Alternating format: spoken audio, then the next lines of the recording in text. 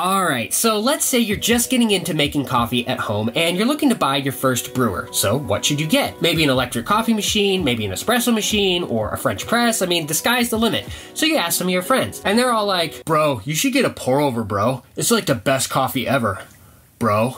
So you're like, sweet, I'll get a pour over. But then you start doing some research and find out that a lot of the most popular models, say like the Hario V60 or the Chemex, you really need to have a gooseneck kettle and a scale and a grinder, and really you should probably buy like really premium coffee to get your money's worth out of all that. And you start realizing this is kind of a big commitment, both money and time-wise, and maybe you're not ready for that. But that's when you discover the OXO Brew Pour Over. And today, I want to show you that if this is your first brewer, you don't need to go buy a fancy pouring kettle or a scale or a grinder or any of that stuff. Yes, those are all great, but you can still make great coffee at home with just this thing. Let me show you.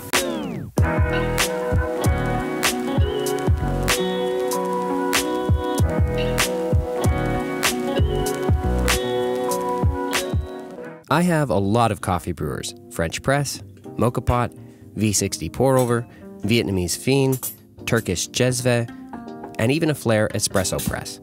So if I have all of these options, why do I have this ugly plastic thing? Well, we will get to why, but first, here's how it's different from my other pour over. The Hario V60 has a large hole in the bottom which allows water to easily exit the brewer.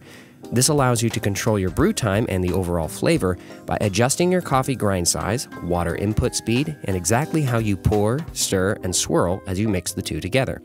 Getting everything right will result in the best coffee you've ever had in your life, but it takes time and concentration. The OXO Brew, however, only has a small hole designed to restrict the flow of water and keep the brewer full throughout the brewing process. This takes away the difficulty in achieving good coffee, but it eliminates the control necessary to achieve incredible coffee. Additionally, it comes with its own water measuring chamber that has small holes in the bottom. All of these things solve the two main problems that beginner coffee brewers encounter with pour-overs. How long should I brew it, and how much water should I add? The small holes in both chambers control the brew time, and the measurement lines tell you how much water to add. The ring on the base plate of the brewer is narrow enough to fit inside the lip of most coffee cups, while the bottom plate is large enough to fit over the mouth of a lot of carafes. All of these elements combine to make brewing easy, which is kind of the point. So to brew coffee with this thing, take a Melita No. 2 size filter and fold it along the seam.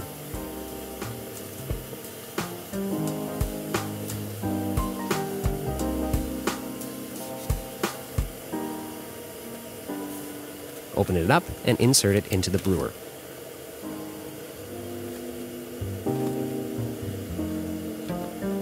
With your brewer set over a cup or carafe, rinse the filter with hot water to remove some of the flavor and warm up the brewer. Once all the water is drained, add some ground coffee. How much? Well, if you want to be precise, use a scale and measure out at a ratio of 60 grams of coffee per liter of water. But if you want to make things easy, go with about 2.5 tablespoons per 8-ounce cup of coffee.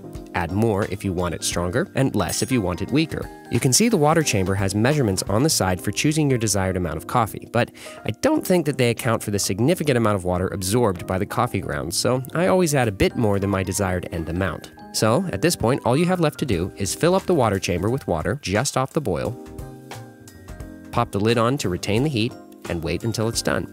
Now, a couple notes while we're waiting. First, you may have noticed that I left the coffee grounds mounted up in the center of the brewer. This was intentional. Water only flows into the brewing chamber from the holes in the water chamber, and the holes are in a ring around the center. I have found that I get a better taste if I leave the grounds piled up under these holes, as the grounds out near the edges don't extract very well if I level everything off perfectly. Even with this technique, it tends to brew a hole in the center. Maybe someday I'll open up the holes in the water chamber a bit to let them flow better. Secondly, the all-plastic construction makes this brewer safe to handle because it does not absorb heat. And because it doesn't absorb heat and get hot itself, all the heat from the water stays in the water and helps maintain a good temperature for brewing coffee. Once it's done brewing, the lid becomes a tray for the brewer.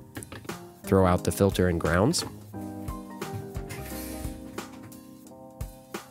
Pour yourself a cup and enjoy.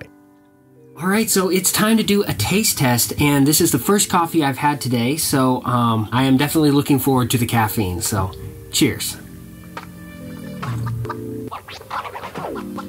It has all the hallmarks of a pour over. It's clean, it's got a light body, there's no grit or heaviness, there's no real oil to speak of in the cup like you get from, say, a French press. Acidity and fruitiness have room to shine through, and really, I think that's why people rave about pour over, is because it's so clean. It allows all of the subtlety and nuances of flavors to come through. Now, I should say, you can use this thing as a manual brewer. You do not have to use the little shower cup thing, whatever you want to call it. You can absolutely use a pouring kettle and you will get a better extraction out of this. This is nothing more than basically a flat bottom style or Melita style brewer. But for those of you who are just not used to getting the nuances out of coffee and don't really have any other equipment and don't know where to start, I would highly recommend this thing. As I said, the whole reason this thing is in my kitchen is for when I'm not really in a mood to be picky about my coffee. I just want some caffeine. I just want a decent hot cup of coffee, and this thing is never going to blow your mind, but it's never going to be terrible either. As long as you're using decent coffee and your water doesn't taste like crap to begin with,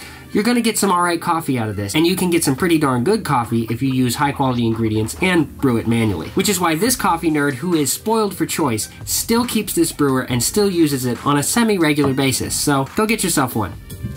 Cheers. James Hoffman would be proud.